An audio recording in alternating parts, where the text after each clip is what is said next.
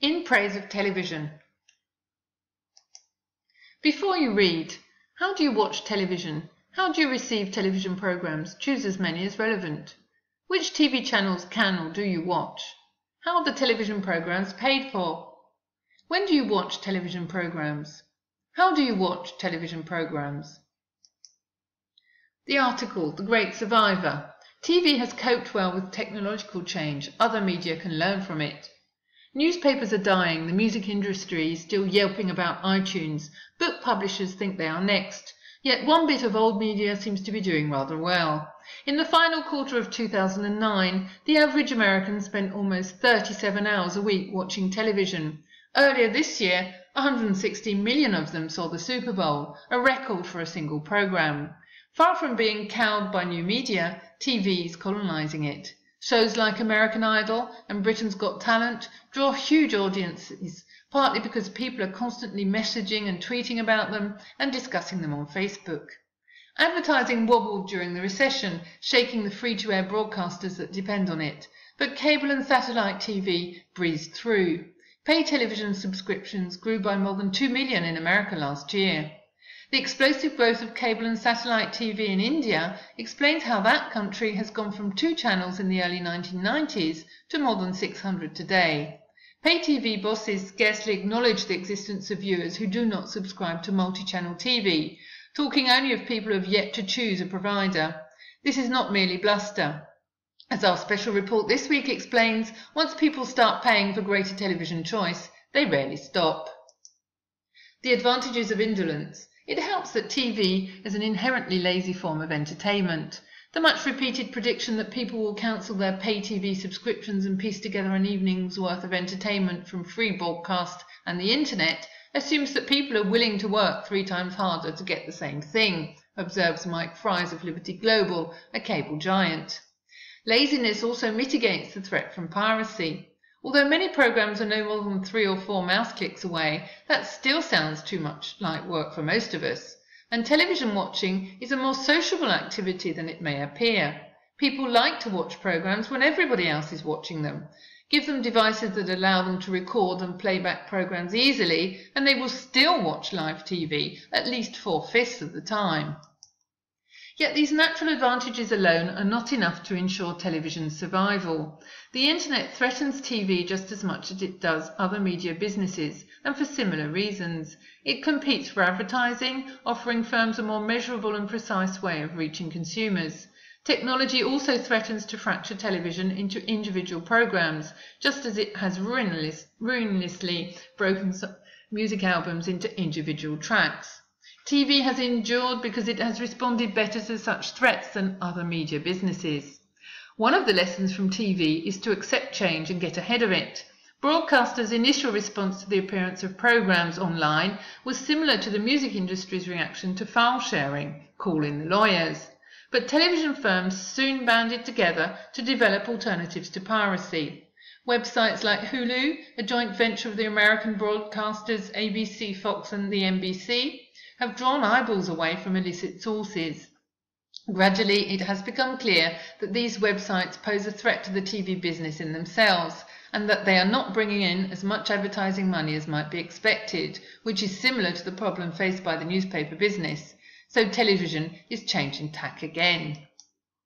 With impressive speed, TV firms are now building online subscription video services. The trendiest model is authentication. Prove that you subscribe to pay television and you can watch all the channels that you have paid for on any device. Such TV everywhere services are beginning to appear in America and Canada. It is likely that Hulu will become a freemium service, mostly free, but with some shows hidden behind a paywall. The move from an ad-supported model to a mixture of subscriptions and advertising is tricky but logical. It shows that it is not enough to embrace technological change. Businesses must also work out how to build digital offerings that do not cause their analog ones to collapse. Television has domesticated other disruptive technologies. 10 years ago, digital video recorders like TiVo promised to transform the way people watch TV. The devices made it easy to record programs and play them back, zooming through ads. The TV networks responded by running ads that work at high speed. Cable and satellite companies built cheap digital video recorders into set-top boxes and charged viewers extra for them. In effect, money flowed back into the television business.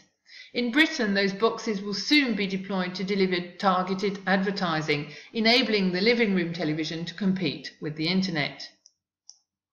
Other outfits are learning from TV. Record labels sound terribly innovative when they talk about bundling music together with broadband subscriptions. Yet this model comes from television. For the past few years, ESPN, a sports giant, has been showing games on its website. The cost is buried in monthly broadband bills. Hulu-style joint ventures are all the rage in media too. Magazine publishers have set up Next Issue Media, which is trying to shape the evolution of digital devices to suit their needs. The digital entertainment content ecosystem aims to do the same for films.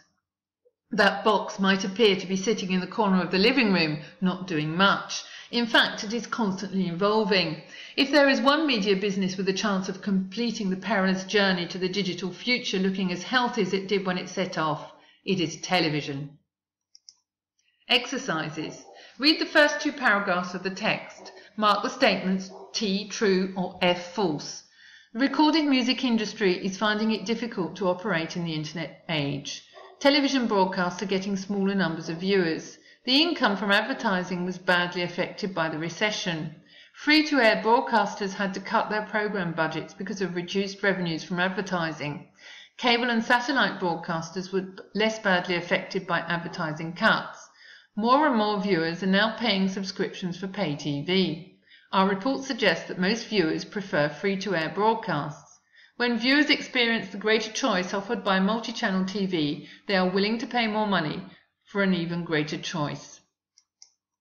Read the 3rd and 4th paragraphs of the text. Mark the statements T, true, or F, false. Most people plan their evening entertainment from the pay TV, DVD, personal recordings, internet downloads and free-to-air broadcasts. Most people are too lazy to plan their evening entertainment from the pay TV, DVD, personal recordings, internet downloads or free-to-air broadcasts. Even though most people have video recorders and other ways to access TV program libraries, 80% of their TV viewing time is spent watching live broadcasts. Internet advertising is more powerful because it can be targeted at the individual customer's personal interest revealed by their previous downloads. Music libraries such as iTunes have reduced sales of CD albums because people can download the individual tracks they like rather than buying the whole album. The internet threatens to break up the TV industry in the same way. Read the 5th and 6th paragraphs of the text. Mark the statements T, true, or F, false. At first, the TV broadcasters tried to stop internet distribution of TV programs by saying that piracy of TV programs was illegal. Hulu is a website like iTunes where viewers can pay and download programs from ABC, Fox and the NBC. Fortunately, these websites gain enough income from advertising and downloads. Unfortunately, this income is not sufficient, so TV is changing its plans. Subscription video services are now being developed. If you subscribe to pay TV service, you can watch it on any device. You will have to pay for some shows on Hulu, but most will be free. Businesses need to adapt to changes in the technology available to customers. Read the last 3 paragraphs of the text. Mark the statements T, true, or F, false. Digital video recorders allowed viewers to record programs for later viewing and also allowed them to fast forward through the advertising breaks. Satellite and cable broadcasters added digital recorders to their set-top boxes. New set-top boxes will register the programs which have been selected and delivered targeted advertising to the viewer.